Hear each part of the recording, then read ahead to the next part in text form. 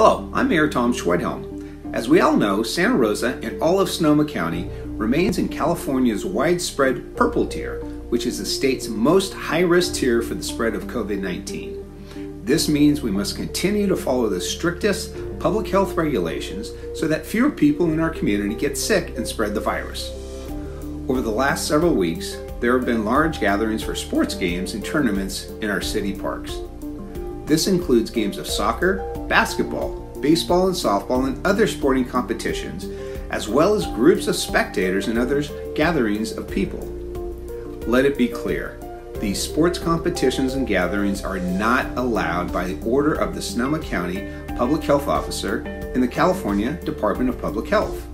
Health experts have determined that these activities can easily spread COVID-19, putting you, your family, and our community at risk.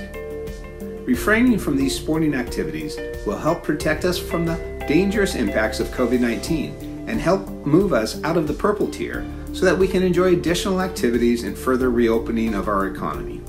I am asking for your cooperation. At our sports fields, in our parks, and everywhere across our city, please continue to follow the recommendations of our public health authorities. Again, this means no sports competitions, games, spectators, or gatherings of any number of people. There are a couple of limited uses of our sport courts and fields that are allowed. The first is household members may exercise together. The second is youth sports training is allowed with a sports field permit from the city that requires COVID-19 protocols to be in place during the trainings. For more information and to obtain a permit, go online to srcity.org/playsafe. It is my hope that we can continue to keep our sports fields and courts open for these limited activities that are allowed.